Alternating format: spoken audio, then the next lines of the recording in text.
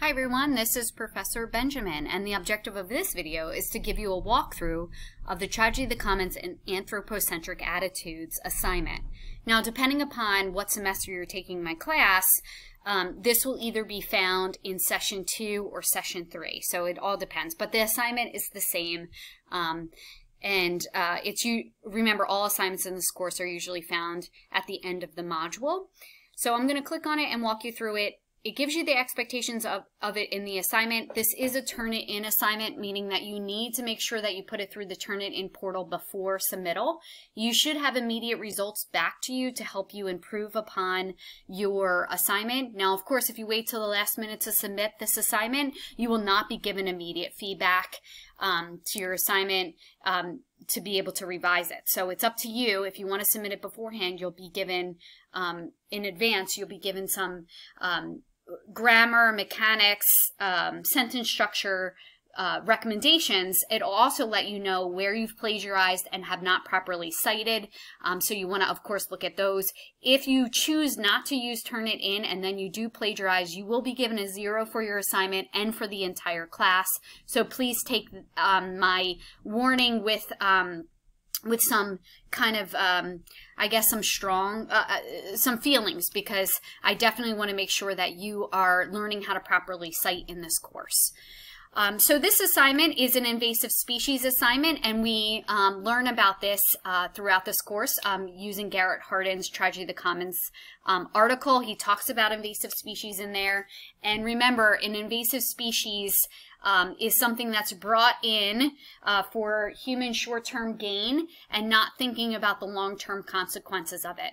Now, there is a natural type of invasive species which is actually implanted in a non-native ecosystem by nature itself, meaning maybe a bird takes a seed from one area and then transports it to another area. That is not a Tragedy of the Commons invasive species. Invasive species that are Tragedy of the Commons are those that are brought in for human short-term gain. Now, for this assignment, I will accept ballast water as one of those. So you may come across ballast water throughout your looking into the types of invasive species. And ballast water is when they take ships and they fill up, in order for the ships to have buoyancy, they actually fill up the bottom hull with water while it's at port. It then sets sail across the ocean, and then on wherever it lands, it lets that water out in the port. And sometimes there are species that are transported within that, and they become invasive species in that area. Because we are a globalized world and we like imports from other countries, of course, to support our consumerism, I will allow you to use a ballast water invasive species if you find one, and it talks about ballast waters, okay? So the objective of this assignment is for students to understand the term invasive species, how humans introduce invasive species, and the consequences to the environment due to the introduction of the species. Students will also need to describe solutions or potential solutions that have been enacted in order to eradicate the species. Remember to choose an invasive species which was imported for a human short-term gain, so make sure. Here are the learning outcomes and the scientific reasoning essential skills. So here are the directions. Research and write a 1 to 2 page single space page paper about invasive species.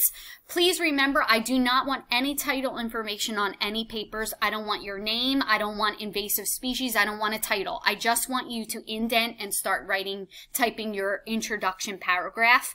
That's absolutely essential for Turnitin 2 to keep privacy.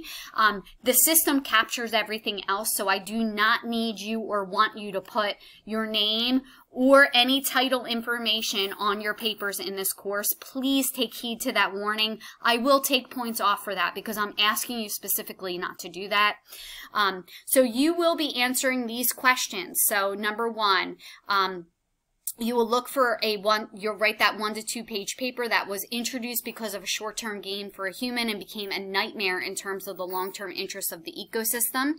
Include in your paper So you will have an introduction paragraph, and you will include in the introduction paragraph an introduction of your species. So the name of the species, a description of the species, you know, just a little background information on the species in an introduction format. And then you'll have the body of the paper, which is how the species was introduced. You will which caused the tragedy of the commons, the area affected by the species. Maybe you'll have more than one paragraph here. Predators to the species, the destruction of the environment and disruptions to other species. And then how is the species trying to be contained? So you want to make sure you talk about all these things throughout your paper, and then you have a conclusion to your paper. So a wrap up of what you talked about in your paper. So this is a paragraph format paper with an introduction, the body where you kind of answer a lot of these questions, and then a conclusion to your paper.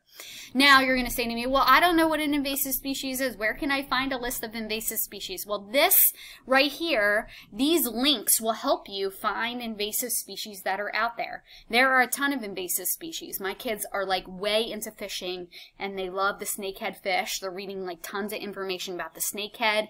Bamboo is an invasive species. There's tons of invasive species out there that are affecting the Philadelphia region. The spider and lanternfly. So tons of invasive species that you can write about. And then, of course, the college library website. So I give you a little hint here how to access the college library website, and then you can look up invasive species there to include sources in your paper, okay? And so here is transparency why I'm giving the assignment. Down here is the rubric for your assignment. I always give rubrics, so you want to make sure you look through the rubric after you're done writing your paper and say, hey, did I do these things? If I did these things, then I should get points here, right? So number one, you need to have at least 2 sources in your paper. You need to show me where they've been used through in-text citations. If you copy information, make sure it's quoted. If you paraphrase information, make sure you say, according to blank, blank, blank, here it is, or after you've paraphrased, make sure you have in parentheses the author or the name of the article with comma, the year it was published. In parentheses, make sure you have in-text citations. And then on your reference page, you will have your sources listed in full MLA formatting. You need to make sure you have mechanics and grammar. You don't have grammar errors. You do not have spelling errors. You do not have sentence structure errors. Now, if you have 1 or 2 random ones, that's fine. But if your paper is littered with them, like it looks like you wrote it on your phone, no go. Make sure that words are properly capitalized. I see a lot of this now because a lot of people are using their phones, which is not good. So make sure that you do that. And then make sure here that you've addressed all of these things on the rubric. Number 1, students, you've thoroughly described the destruction incurred to the physical environment by the introduction of the species. You make sure you have demonstrated your ability through their writing of how the species on Earth have interrelationships and work in a cycle, and how this species has created an imbalance in the ecosystem. You need to make sure that you can talk about that here, the cycle.